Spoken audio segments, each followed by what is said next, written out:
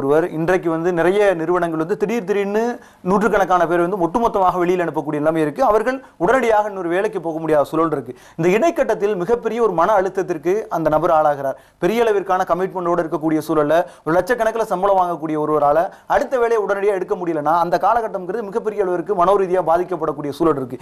இந்த மாதிரியான காலகட்டங்களில் தன்னை எப்படி இந்த மாதிரியான ஒரு எண்ணங்கள் வராமலோ இல்லை வேறு இடத்திற்கு வேறு வேலை தேடுவதற்கான மனோநிலையை சரிவர பராமரிப்பது உள்ளிட்ட விஷயங்களை எப்படி செய்யறது? ஆக்சுவலாக பார்த்தீங்கன்னா இப்போ இவங்க 2 பேர் சொன்ன மாதிரி உரம் படித்ததுன்றது ஒரு குவாலிஃபிகேஷன், ஒரு டிகிரி வந்திருக்குது. அந்த டிகிரிக்கு வேலை கட்டாயம் கிடைக்காது. அந்த டிகிரி கூட கொஞ்சம் எக்ஸ்ட்ரா டாப்பிங் ஆட் பண்ணணும். அது டிகிரி படித்து வேலை கிடைச்சது அந்த காலம் ரொம்ப கம்மி, எம்ப்ளாய்மெண்ட் நிறைய இருந்துச்சு. இப்போ காம்படிஷன் எடுத்தா இந்த எம்ப்ளாயபிலிட்டின்னு சொன்ன அந்த வேர்டு ரொம்ப முக்கியம். நான் படிச்சிருக்கேன், ஒரு டிகிரி இருக்குது, நான் வேலைக்கு தகுதியானவர் கிடையாது. அது கூட எக்ஸ்ட்ரா சேர்க்கும் போது எம்ப்ளாயபிலிட்டி வேலைக்கு தகுதி ஆகிறேன். அந்த எக்ஸ்ட்ரா என்னன்னா அந்த அகாடமிக் ட்ரைனிங் ப்ளஸ் ஆட்டிடியூட்னல் ட்ரைனிங். என்னால் வாழ்க்கையை எப்படி வேணால் சமாளிக்க முடியும், நான் ஜெயிச்சு காட்டுவேன். இந்த மாதிரியான மனப்பான்மை சின்ன வயசுலேருந்து குழந்தைக்கு அப்பா அம்மாவை வளர்க்கணும், ஒவ்வொரு நபரும் வளர்த்துக்கணும். அதை வளர்த்துக்காரத்தோடு தான் எந்த பிரச்சனையும் வருது. நான் என்ன சொல்ல வரேன்னா, இந்த மாதிரி தற்கொலையோ இந்த மாதிரி மன உளைச்சலோ ஆகாமல் இருக்கணும்னா ஒவ்வொரு நபருமே அவருடைய ஆட்டிடியூடை வளர்க்கறதுல ரொம்ப கவனமாக இருக்கணும். ப்ளஸ் இந்த சாஃப்ட் ஸ்கில்ஸ் சொன்னாப்பாங்க, அந்த மாதிரி ட்ரைனிங்லாம் மாதம் பெரிய ப்ரோக்ராம் பண்ணினே இருக்கிறேன். வர வேண்டியவங்க யங்ஸ்டர்ஸ், அவங்களுக்குலாம் வரதே கிடையாது. முதல்ல இவருடைய மகத்துவம் தெரியறதே கிடையாது. மனதை நல்லா வளர்த்துக்க கட்டாயத்தில் வந்துட்டு இருக்கும். மனது நல்லா இருந்தால் வாழ்க்கை நல்லா இருக்கும். அந்த காலத்தை வளர்த்துக்கினாலும் சமுதாயம் கொஞ்சம் பார்த்துக்குச்சு, ப்ரெஷர் கொடுக்கல. இப்போ சமுதாயம் வேலைக்கு எல்லாமே ப்ரெஷர் கொடுக்க ஆரம்பிச்சிட்டாங்க.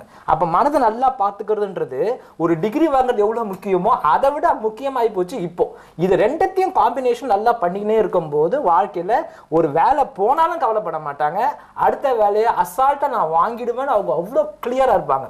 இந்த மாதிரி சூழலை முக்கியன்ற போது இப்போதைய சூழல் எப்படி இருக்குன்னா, ஆட்டிடியூட் வளர்த்துக்கிறதே கிடையாது. டிகிரி முடிச்சுட்டு அவ்வளோதான் நம்ம எலிஜிபிள் நினச்சிக்கிறாங்க.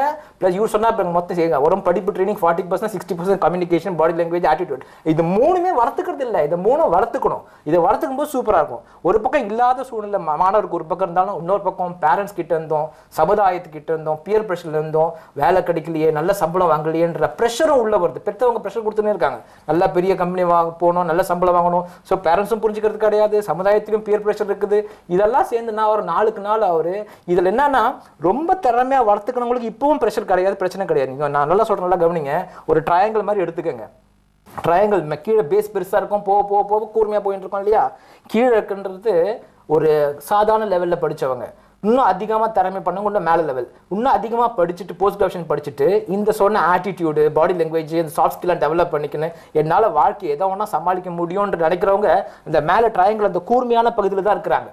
அந்த மாதிரி இடத்துல வேலை வாய்ப்பு 80% காலியாக இருக்குது, ஆள் இல்லை. கீழே வேலை வாய்ப்பு எக்கச்சக்கமாக ஃபுல், ஏன்னா ஆட்டிடியூட் இல்லை. கீழே இருக்கவங்களாம் ஒரு படித்தவங்க, ஆட்டிடியூட் இல்லை. அந்த இடத்துல ஆளுங்க நிறைய இருக்கிறாங்க, வேலை இல்லை.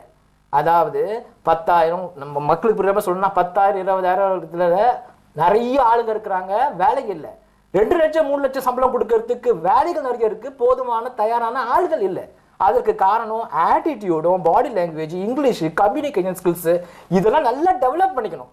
பண்ணும்போது சூப்பரா அழகா ப்ராப்ளம் இல்லாமல் போகும். மக்கள் என்ன பண்றாங்க, இதெல்லாம் பண்றதே கிடையாது. ஆனா அதெல்லாம் வச்சுக்கின்னு எலிஜிபிளா இருக்கிற வேலைக்கு மட்டும் ஆசை அதிகமா வளர்த்துக்கிறாங்க. இதனால என்ன ஆகுது, போதுமான குவாலிஃபிகேஷன் திறமை இல்லை, ஆசை அதிகமாக வளர்த்துடுறீங்க. மூளையுடைய இயக்கம் அழகாக காட்டும். மூளை பர்டிகுலர் பர்ஃபெக்டாக எக்ஸிக்யூட் பண்ணும். உங்கள் இயக்கத்தை நிறைய வளர்த்துட்டு அதுக்கான தயார் நீ இல்லாமல் இருந்தால் தானாகவே மூளை டிப்ரெஷன் பண்ணி ஒன்று இந்த பிளானட்லேருந்து எடுத்துன்னு போயிடும், தற்கொலை எண்ணம் கொடுத்து. இதுதான் மெயின் காரணம். ஆட்டிடியூடை வளர்க்கறது ரொம்ப கவனம் கொடுக்கணும் மக்கள். தொடர்ந்து பேசலாம்.